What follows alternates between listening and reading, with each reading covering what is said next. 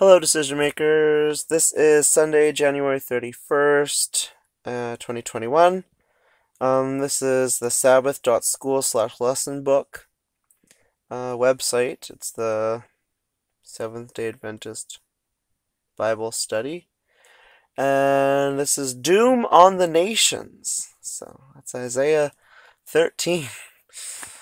Why do the prophecies against the nations begin with Babylon? And what I got is, that is what the oracle said.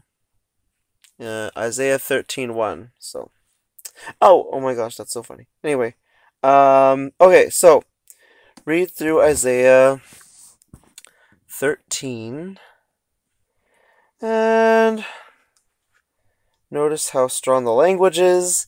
Yeah, I noticed that.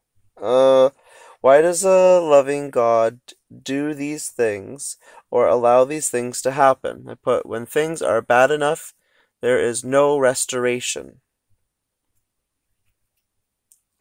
Certainly some people will suffer as well, wouldn't they? Isaiah 13:16. I put, there is a chance none in the culture would learn better because they would not be allowed to learn better. And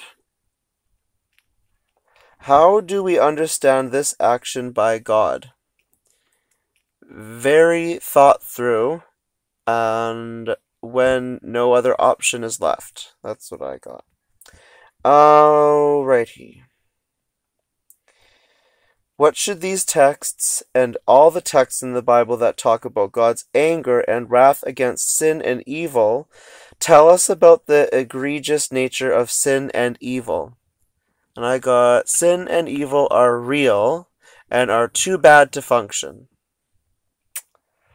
Isn't the mere fact that a God of love would respond this way enough evidence to show us how bad sin is? And I just put, yes.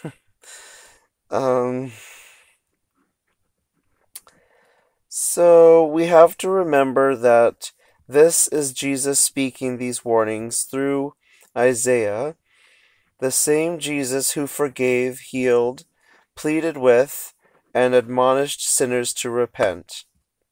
In your own mind, how have you come to understand this aspect of a loving God's character? And I got God as a good friend. Just someone who's just like, you're better than this, or you did a good job, or what's happening? Let's do something. Anyway,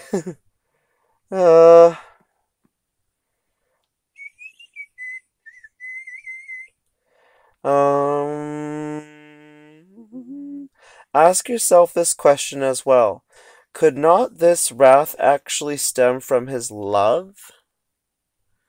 And I got, when evil spreads like an infection, the damage must be repaired before the whole body is damaged. He must have his people in good condition. His love is why he wants good for his people and is jealous for his people. And jealous in this situation is fiercely protective and vigilant over people's rights and possessions.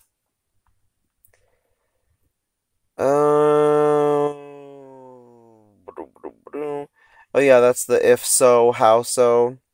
Or look at it from another perspective, that of the cross, where Jesus himself, bearing the sins of the world, suffered worse than anyone else has suffered, even those innocents who suffered because of the sins of the nation.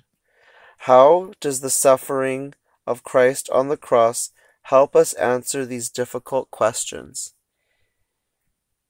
We want no one to suffer near how Jesus suffered, right? We don't want any conditions like that. That's the goal. And how does the suffering of Christ on the cross help us different? Yeah, so it's just all the suffering, it just kind of just wraps it up in a box with a bow. It's just like, just don't do it. Just don't choose the evil. I mean, it's basically that simple. I mean, it seems like it should be more